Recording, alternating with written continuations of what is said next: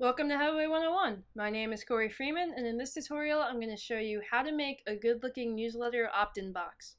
So basically we're going to make a sign-up box for our newsletter that looks attractive and stands out and that will get people to sign up. So the first thing I need is the opt-in code. So I've gone into MailChimp, I've logged in, and I'm going to go ahead and actually get my Dr. Sexy newsletter, it's for a short story I'm writing. I'm going to click Forms, and this tutorial is going to be specific to MailChimp, but you can sort of apply these principles to Aweber or whatever opt-in you happen to be using. I'm going to click Sign Up Form Embed Code, and then I'm going to get the naked form, and I'm just going to remove all the extra stuff. So I just want email address and subscribe. And then I'm going to copy this text.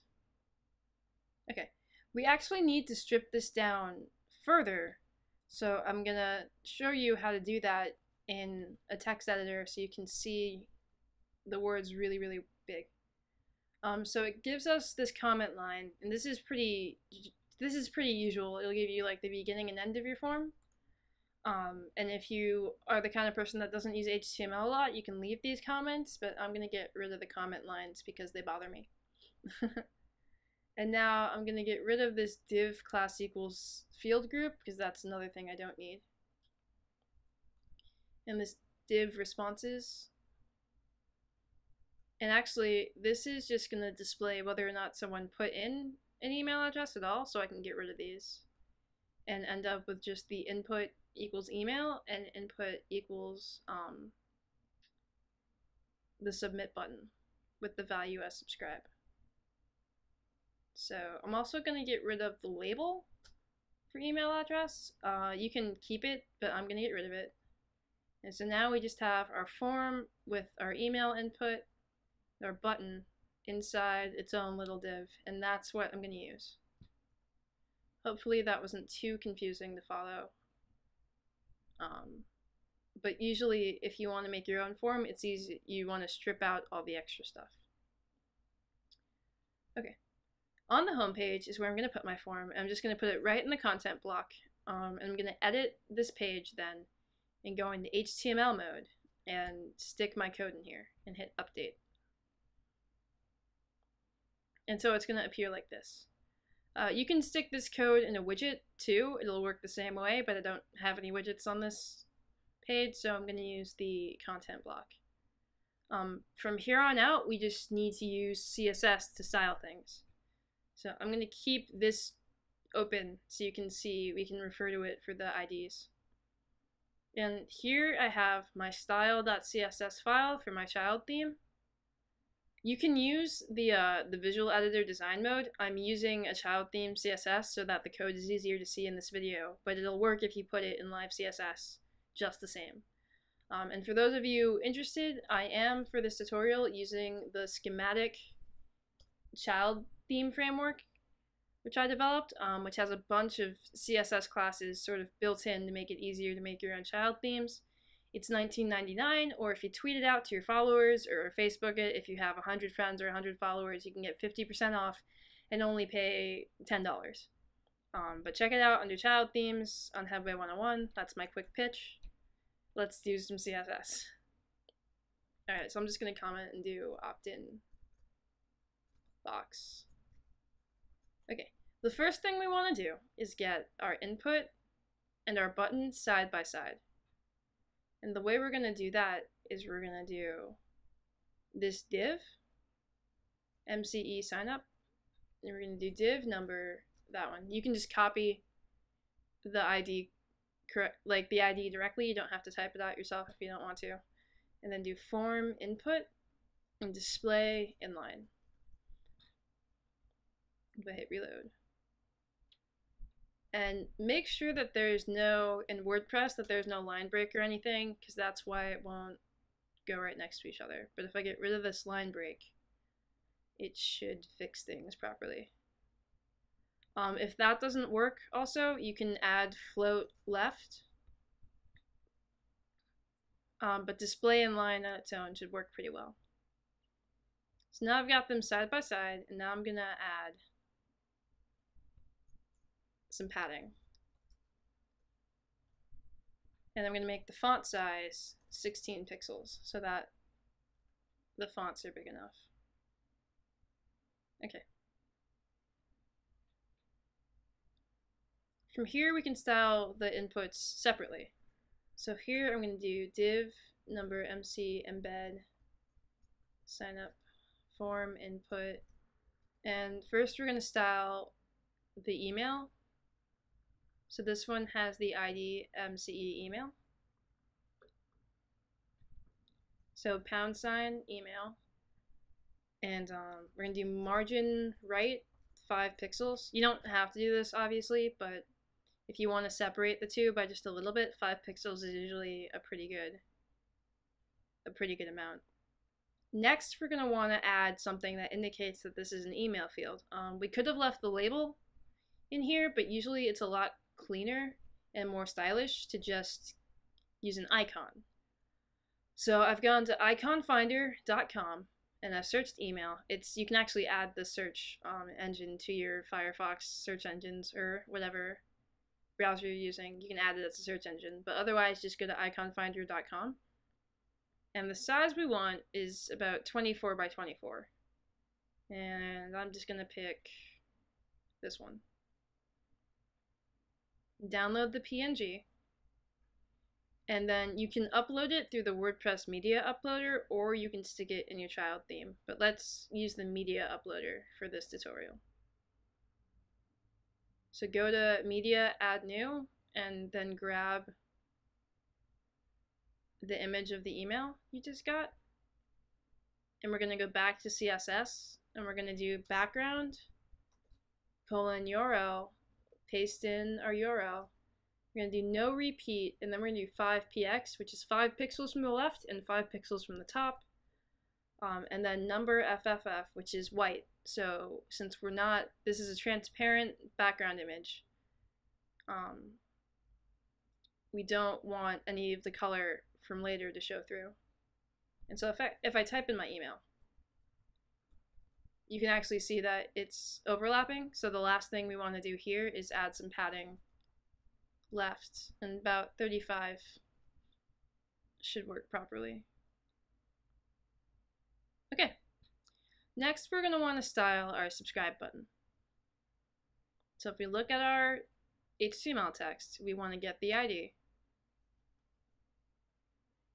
new line, div number, MC embed, sign up, form, input, subscribe button. We're going to reduce the padding by 1 pixel. I have no idea why it's just 1 pixel, but we're going to do that. And it'll make them even. We're going to remove a property called text shadow, which gets rid of this indented sort of bevel type thing.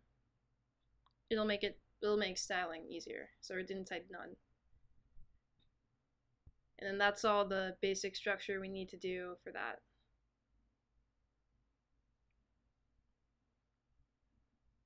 Okay, and finally, we're going to add in div number MC embed sign up form. We're going to add in at the top overflow hidden padding 10 pixels, and then border 1px solid black, which is number 000.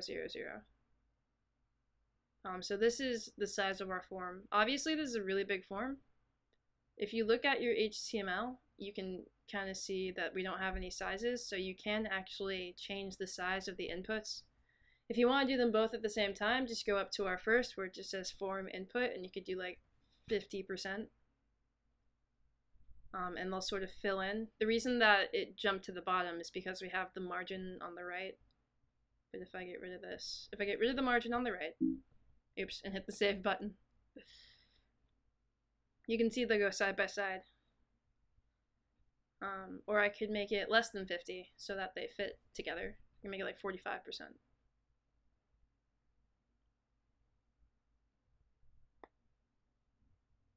And the margin on the right will still be there.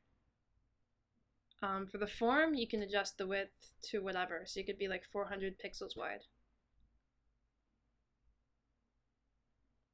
But that's sort of how you play around with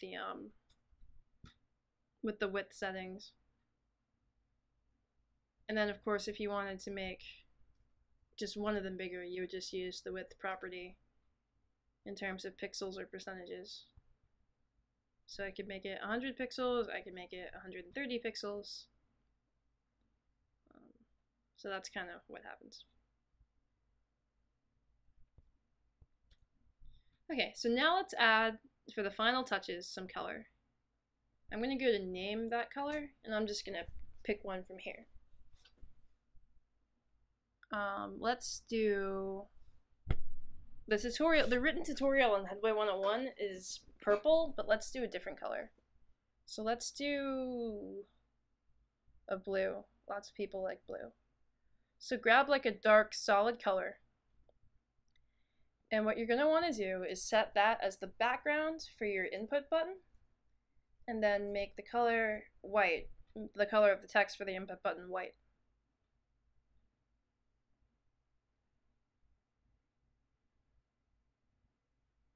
Okay, and then we're going to make the text color for our email input also that solid blue color. And I broke it. Let me try that again. My internet flipped out for a minute. What just happened?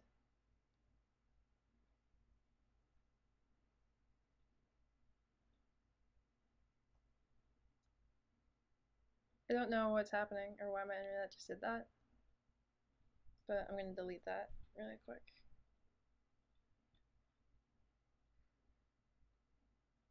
Weird. Color.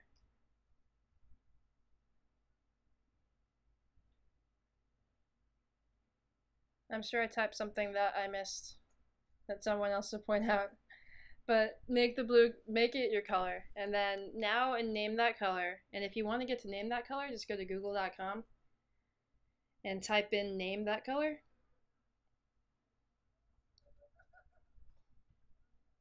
And it's the first link. But grab a slightly darker color, and we're going to use that as the border color. So where it says input, we're going to do border 1 pixel solid, this new color. And it'll give our background some border. And we can also, if you want to, we can use it as the forms border color. So let's replace black with that.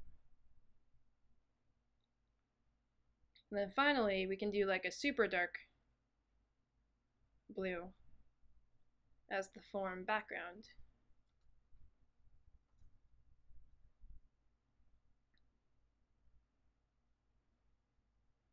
And now it stands out. And to hover, if you want to make like a hover button, let's pick like orange.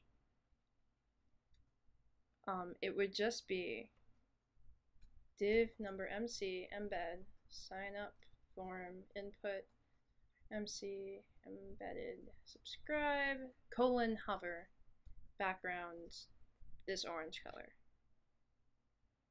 Let me reload.